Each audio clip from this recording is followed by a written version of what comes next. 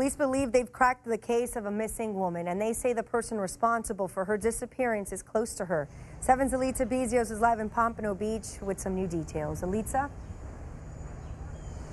Well, you know, this arrest happening over the weekend, and just days prior to that is when police got their break in this case.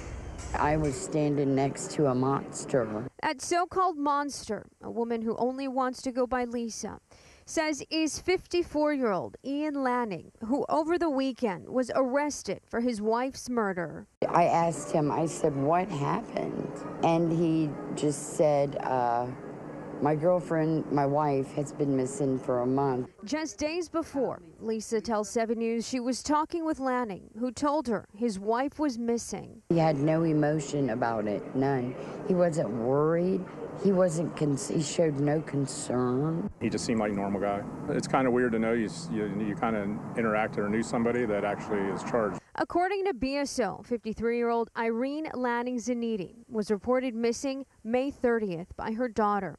And they say 2 weeks before that, detectives went to the couple's Pompano Beach home along Northeast 23rd Avenue. During that visit, the suspect telling them his wife left the home after an argument and had not been back since. Her disappearance makes absolutely no sense at all whatsoever. Worried for her safety, the victim's family and friends going to social media pleading for help from the public.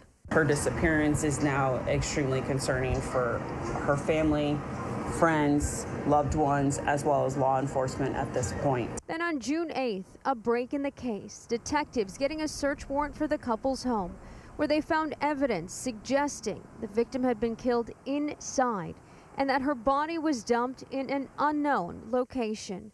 The victim's daughter writing this post on Facebook Sunday. She said in part, "Mama, I love you," and went on to say, "My heart aches in such an unexplainable way."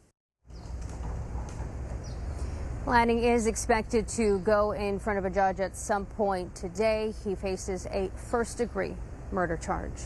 But now we're live in Pompano Beach. Elitza Bezios today in Florida.